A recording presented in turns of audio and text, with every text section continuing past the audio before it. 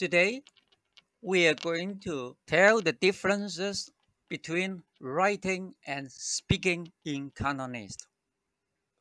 In Cantonese, there are different ways to express the meaning of a word or phrase, as the writing of Chinese is different from speaking in Cantonese.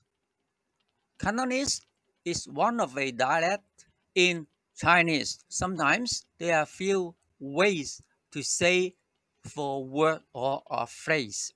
Example, salary. In writing, Chinese is 薪金.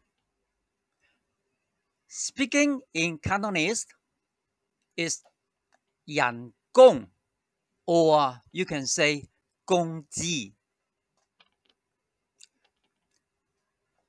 How much in writing is 多少, but in speaking in Cantonese is 幾多.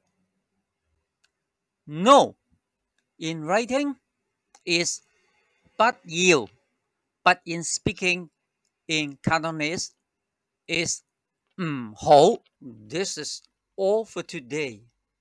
I hope you can practice more so that your Cantonese speaking will improve fast. Bye bye. See you next time.